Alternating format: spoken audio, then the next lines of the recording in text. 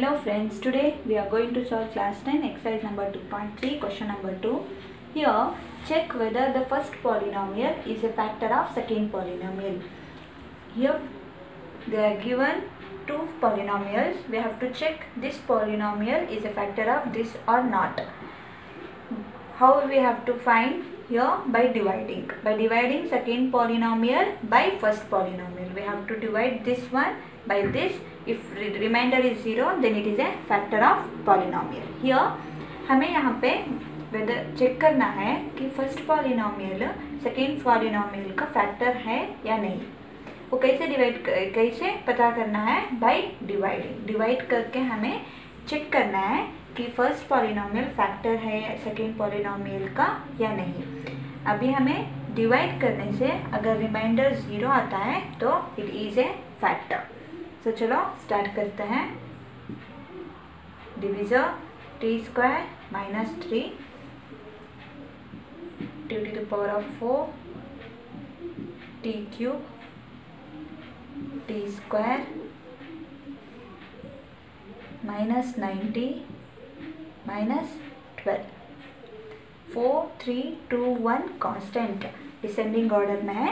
तो चलो डिवाइड करना स्टार्ट करते हैं. Here 2t to the power of 4 हमारे पास t² है तो t पावर 4 करने के लिए 2² t पावर 2 डाल लेंगे. फिर हमें चाहिए 2 सो 2 डालेंगे. We need here 2t to the power of 4 but we have t² so we need 2t². So multiply the terms. 2 into 1 2 t² into t² we get t to the power of 4. Next come to the same with the same term, multiply the second term. Here we have plus into minus minus 3 2s are 6 t². We don't get t³ therefore we are writing under the t² term. Here हमें यहाँ पे multiply करने से हमें t² मिल रहा है तो t² के नीचे ही लिखना है, t³ के नीचे नहीं. साइन चेंज कर लेंगे. सेम फर्स्ट प्रॉब्लम में हमने जैसे डिवाइड किया था सेम वैसे कर लेंगे. 3t³ as it is. Minus 2 है प्लस 6.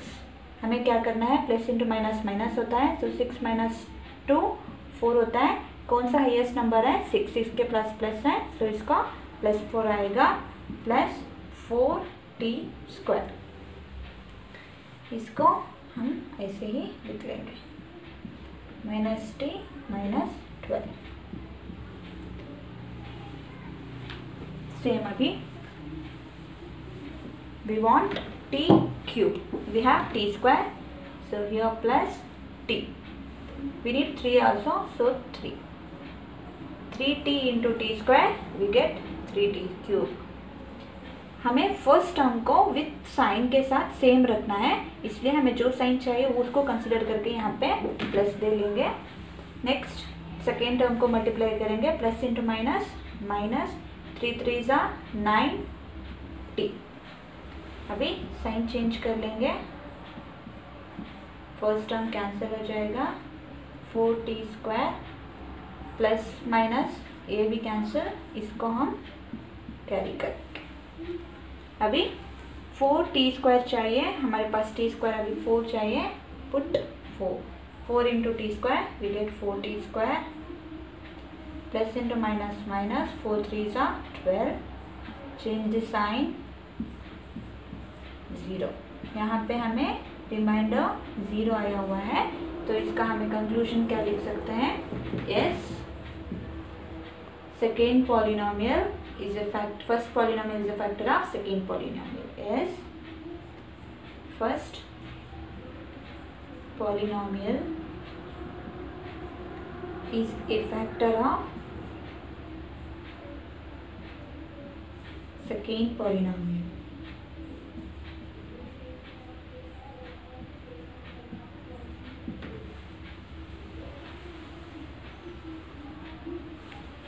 ऐसे सेकेंड वन कर लेंगे. सेम हमें वेदर चेक करना है कि फैक्टर है या नहीं. सेम ऐसे डिवाइड कर लेंगे. अगर रिमाइंडर 0 आया तो ये फैक्टर नहीं आया तो it is not a factor of polynomial. First polynomial is not a factor of second polynomial. Let's move on to next problem. Same. Check whether the factor of first polynomial is factor of second polynomial or not. Same जैसे हमने first problem किया था, divide करके reminder zero आता है तो factor, अगर नहीं आता है ज़ीरो तो it is not a factor.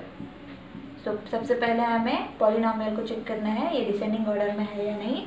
उसके बाद हमें डिवाइड करना स्टार्ट करेंगे. तो first we have to check whether the polynomial are in descending order or not. First arrange the powers in descending order, then start dividing. So here we want x3 x power 4, we have x square, so 3x square. If we multiply 3x square into x square, we get 3x to the power of 4. हमें first term 3x to the power of 4 चाहिए. हमारे पास x square है तो कितने से multiply करेंगे? 3x square. जितने से हम डालेंगे ये दोनों को मल्टीप्लाई करके फर्स्ट टर्म सेम आना चाहिए, वैसे हमें मल्टीप्लाई करना है. अभी सेम टर्म से सेकेंड टर्म मल्टीप्लाई करेंगे. प्लस इंटू प्लस प्लस, 3 3 ज़ा 3 into 3 9, x square into x x cube. Plus into plus plus, 3 1 ज़ा 3 एक्स स्क्वायर. अभी साइन चेंज कर लेंगे. First term cancel. 5 प्लस 5 है -9, माइनस कर लेंगे. प्लस इंटू माइनस माइनस, सो 4 जो नंबर हाईएस्ट है उसका साइन रखेंगे, -4 रखेंगे. -4x cube. यहाँ पे दो भी माइनस है, प्लस करेंगे लेकिन साइन जो बड़ा है उसका डालेंगे. तो इसको एज इट इज कैरी करेंगे. +2. अभी नेक्स्ट हमें चाहिए -4x क्यूब. यहाँ पे x स्क्वायर है तो -4 चाहिए. x स्क्वायर ऑलरेडी है तो x रख लेंगे, x क्यूब आ जाएगा. यहाँ पे अभी मल्टीप्लाई करेंगे. Plus into minus minus 4x into x square x cube. Minus अभी सेकेंड टर्म के लिए माइनस करेंगे. माइनस इंटू प्लस माइनस, 4 3 ज़ा 12, x into x x square. Minus into plus minus, 4 1 ज़ा 4x. साइन चेंज कर लेंगे. First term cancel.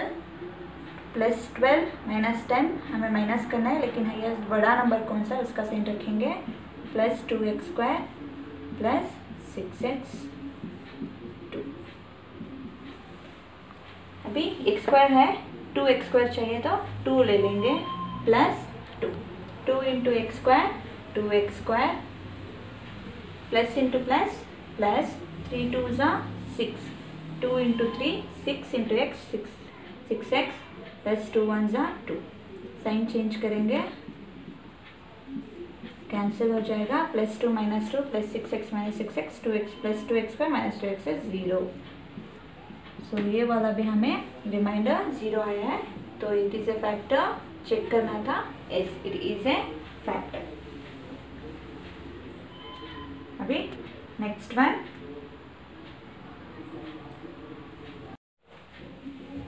तो चलो नेक्स्ट वन कर लेंगे. सेम फर्स्ट पॉलिनोमियल डिवीजर रखेंगे. x पावर 5, x पावर 4 नहीं है, 0x पावर 4 रख लेंगे. क्यूब दिया हुआ है x square plus 3x plus 1.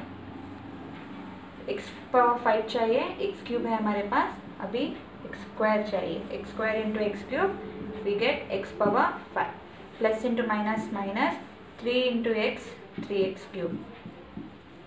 जहाँ पे सेम वेरिएबल पार आ गया वहाँ पे लिखेंगे 1 into 1 1x square. 1x square into 1x square. Change the sign. यहाँ पे 0x पावर 4 है इसलिए हम कंसिडर करने नहीं करेंगे.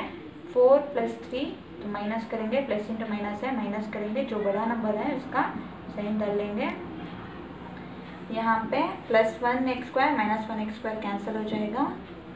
Plus 3x plus 1. तो ना एक्स क्यूब -1x क्यूब चाहिए. 1x क्यूब हमारे पास है तो -1 ले लेंगे. -1 into x cube -1x cube. Minus into minus plus, 3x into 1 3x plus into minus minus, 1 1 ज़ा 1.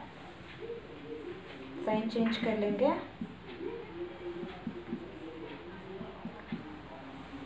यहाँ पे first term get cancel.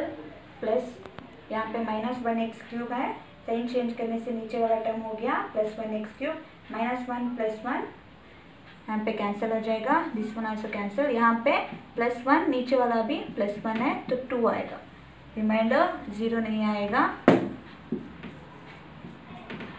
Reminder 0 नहीं है, therefore it is not a no.